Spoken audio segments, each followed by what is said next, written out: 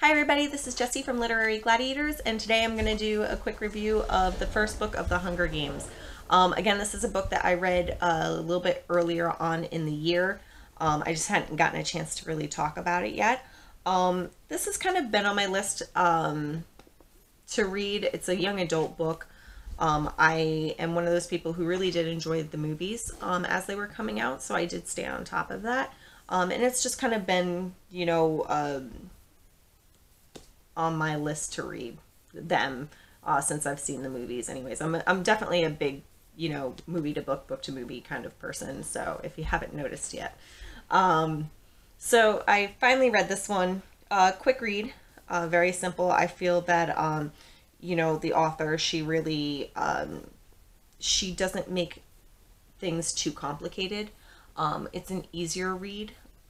I wouldn't say easy as in there's no depth to it. I feel like the characters do have, quite a bit of depth to them. Katniss Everdeen is just so, what's the word?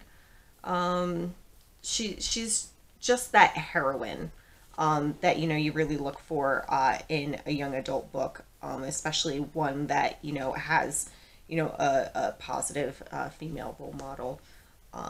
She stands up for what she believes in. She does what she has to. She cares about her family. She tries to provide. She's really, a great main character. I'm looking forward to reading the other books when I have some time. But as far as Hunger Games go, it's a great opening book. I don't feel like I'm missing anything because I haven't read the other two. If you only read this one, I'm sure you'll be plenty satisfied with how how it ends.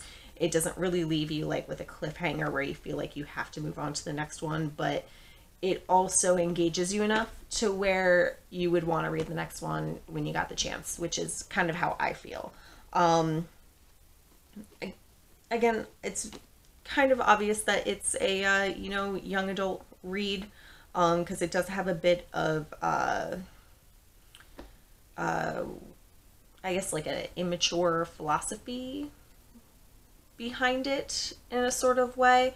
But that's what I always kind of liked about young adult books, the innocence of how we think, the world, or how we thought the world was simpler than it actually was. So, that kind of gave me a little bit of a chuckle. Like, I'm like, oh no, that's not how the world works, but it does. For the most part, I did enjoy it. I believe I gave this 4 stars on Goodreads.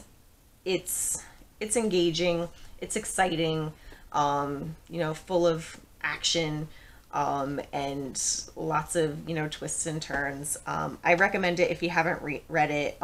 Movie doesn't stray too far from the book, so if you're looking for something to watch instead, movie's okay. But I always encourage reading because reading is much more fun. So guys, this is my quick review of The Hunger Games by Susan Collins. Hope you guys read it. And that's everything. Thanks for stopping by, listening to my review, and keep reading.